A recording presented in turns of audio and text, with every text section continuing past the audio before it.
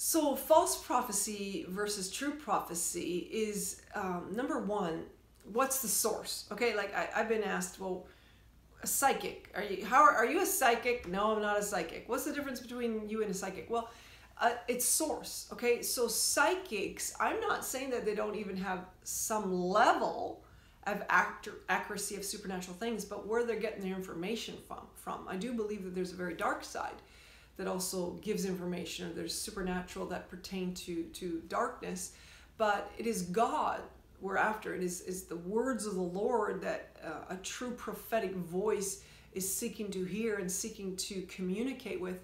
And it also has everything to do with life, because Jesus said in John 6:63, my words are spirit and life. So it's from the spirit and it's also from the life of God. Now in the Old Testament, they say, how would you know if someone is a true prophet or not? Well, does their words come to pass? So it's like you don't know until afterwards, right? So here is what I would say is, again, look at, is there a proven track record in somebody? We don't just let somebody who we don't know prophesy in our church, okay? So we want to judge the person as well as the word. So in other words, is that person known for their walk with God, for their heart of humility? Are they also known, let's say, for the proven track record in the prophetic? So, I mean, I'm not saying that you have to have somebody with a proven track record prophesy in a small group setting or whatever. I needed to learn too in smaller settings. But the fact is, when you're talking, let's say, a Sunday morning congregation, I would not let just anybody get up and give a prophetic word. It's like, who do we know are those among us that have been tested and proven in character? So, the difference between a false prophet and an immature prophet. A false prophet would be somebody that legitimately has no intention of exalting Jesus Christ as Lord. They would, sometimes, can come in trying to disrupt or trying to be like, wolf in sheep's clothing. Or, again, there are those that, for example, worship Satan. I mean, I led a small group when I was a student in London, Ontario, and had a number of people come into my small group who were trying to get out of Satanism. And I was like, oh my goodness, this really exists on planet Earth. Like, it was pretty dark stuff, and there would be prophecies that would not be from the heart of God.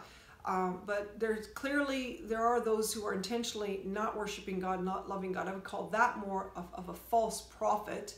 Even if they seek to infiltrate the church, usually, if you have a level of discernment, it usually is very obvious. But then there's the immature prophets or immature prophetic voices, where they just are trying to grow, and that's where we want to help them.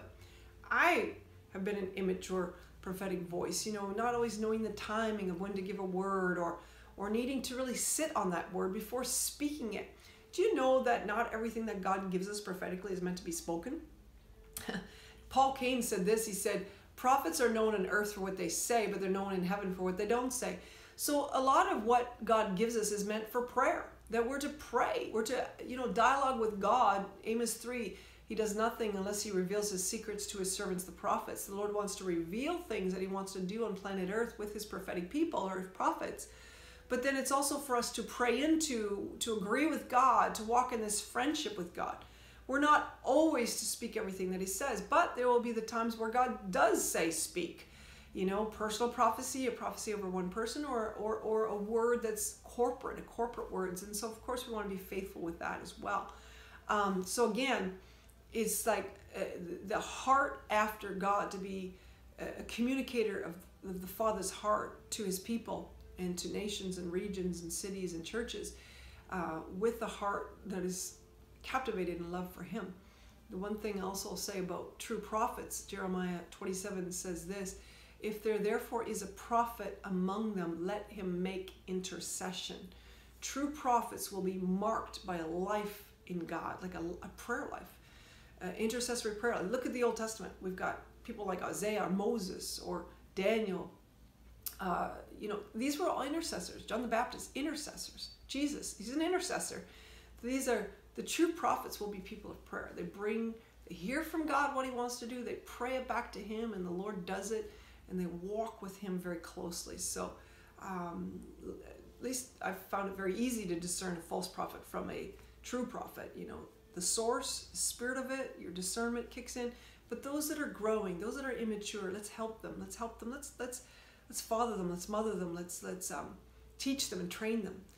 I've been both a prophetic voice in a church, and I'm a pastor in a church, and I just find that those that are wanting or have a legitimate gift of prophecy in their life do need fathering and mothering and mentoring in this area to say, hey, let's use the gift, let's grow in the gift, and let's also test the gift, and let's also take ownership for where we're wrong. That's another thing, is to be, you know, have accountability for the words that you give. I gave a young man a word recently about running for Parliament, and he just didn't make the nomination just recently. And you know, I apologized to him. I said, you know, I know that I really shared with you that I felt you should run for nomination.